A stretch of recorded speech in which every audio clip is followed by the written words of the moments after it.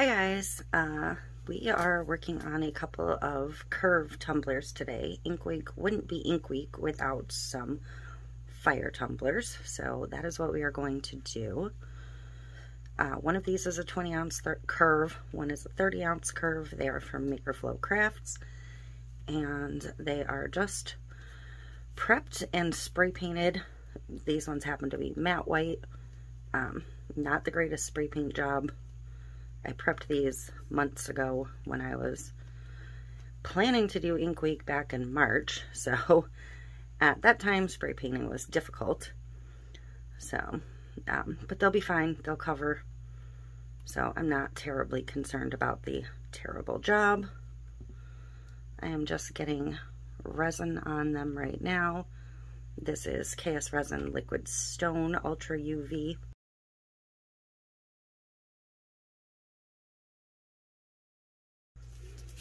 I have several inks handy.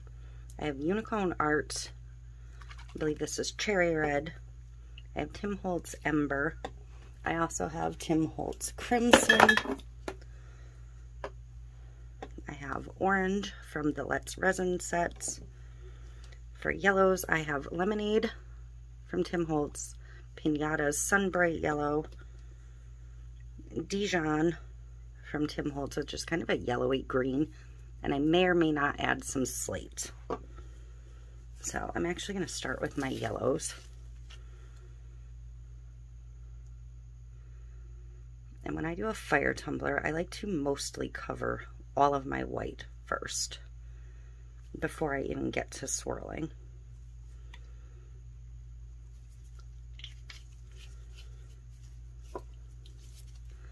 I'm just going to work through my colors and cover the cups.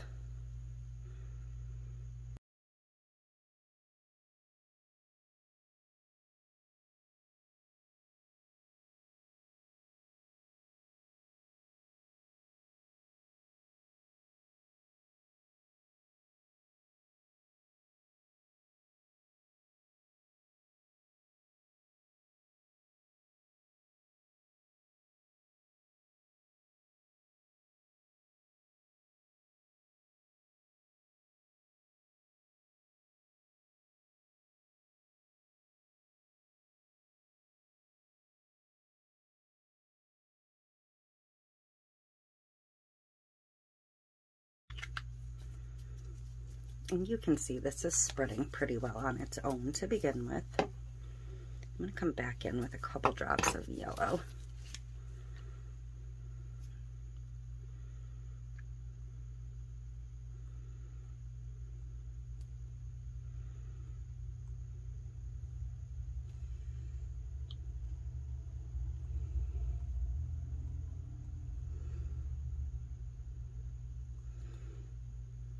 I'm working these on a double turner, so it's a little bit more challenging for me. I'm just going to put a couple drops of the slate on each, like very, very few.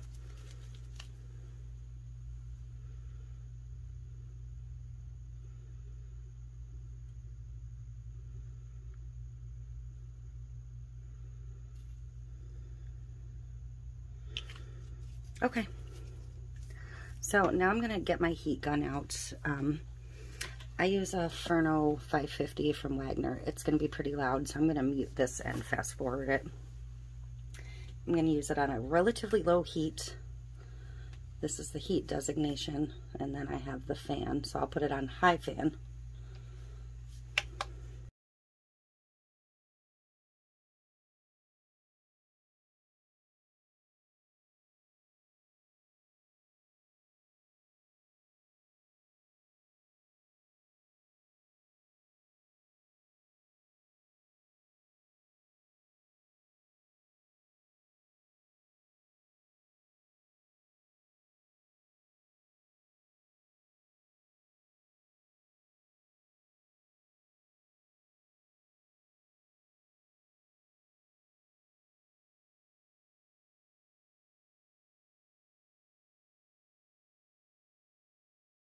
Okay, so I can tell you I'm going to like the smaller one better.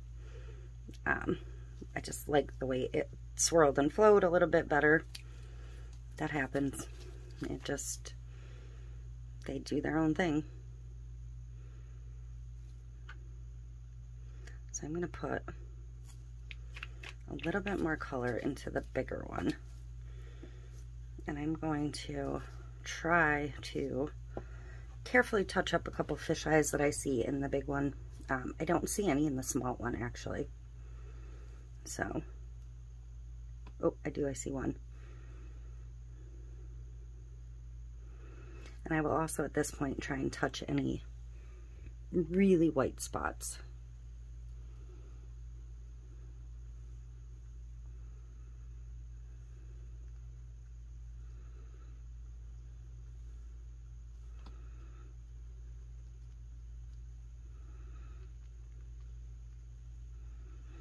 And I don't think I'm going to switch the direction of flow on the small one, but I do think I am going to reverse the spin on the large one here in a second.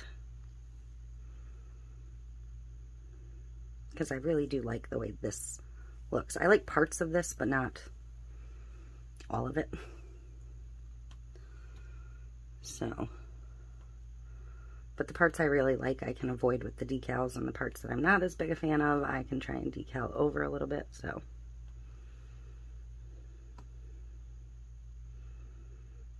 That'll just be the way that goes. So I'm just going to watch them come around one more time. I do have a little bit of fisheye action opening up.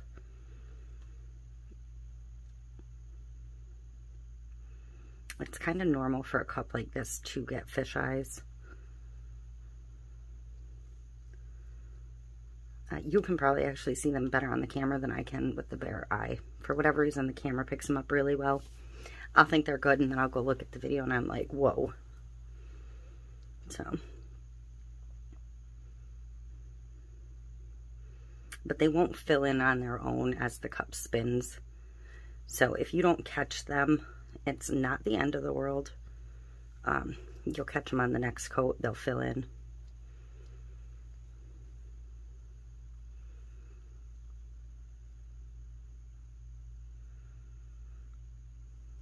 So, they're both spinning away from me now. I want this one to spin towards me. There. And I do want to try and level it out a little bit more. So I'm going to let these sit and dry. They're going to dry overnight, and we will come back to them tomorrow for hopefully decal. So I'll be back. Okay, it is time to get decals on these. Here's the small one. Looks fantastic. And the big one I actually do like in the end. So I'm just going to decal the big one on camera because, you know. So I am hoping that I can do it off the sheet without having to cut them all apart individually, but we'll see.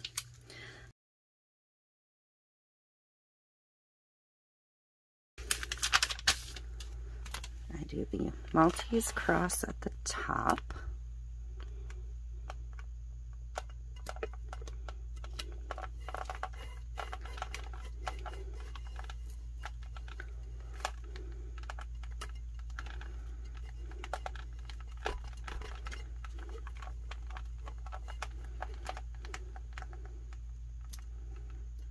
And I cut this one for the big curves at 3.3 inches, and for the small ones, the 20-ounce curve, I cut it at 3 inches. And my little people, for the big one, I cut it 2.7 high, and then for the small, I cut them at 2.5 tall. I got this set on Etsy a long time ago, and the seller took it away, but if you look on Creative Fabrica, there's similar like Firefighter Silhouettes is what you can find them listed as. So I would try there.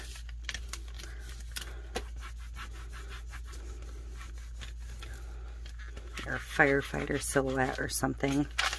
If I think of it, I will, and I can find it again, I will post the Creative FABRICA link. I don't know why the Etsy seller did away with theirs.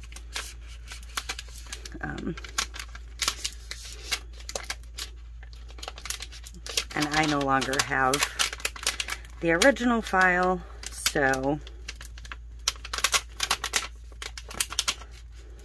whatever the rest of the set was, I no longer even have access to, because they were all stored on my old computer.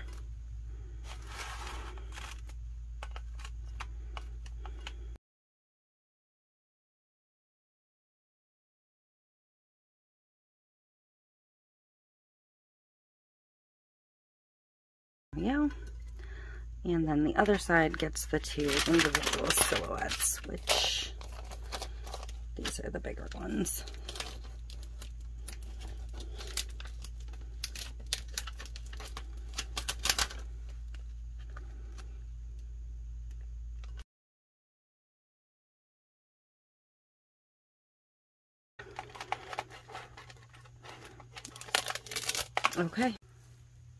Okay, I am ready to get the epoxy on these.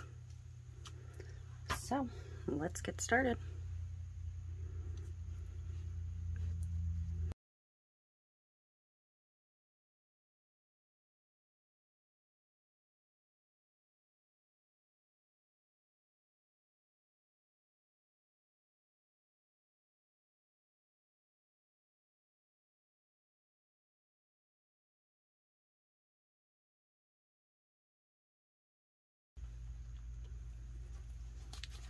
Okay, I'm going to go ahead and torch these quick.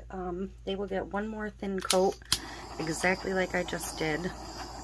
I will clean the rim up in between this coat and the next coat.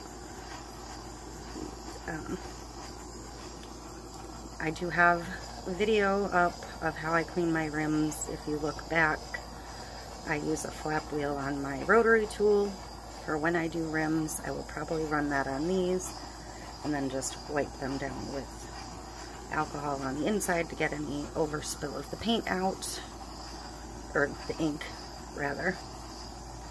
So, but again, I do have video about the flap wheel and the rotary tool, so that's available, so I'm not going to show those steps.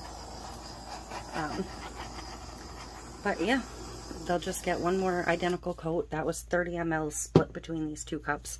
Probably a little more on this one than this one, maybe 17, 13. So by the end, these will have 90 between the two of them. So probably about 50 on this one and 40 on this one. I try and keep my coats thin so the cup stays a little bit lighter where possible. So that is it for these. I hope you enjoyed.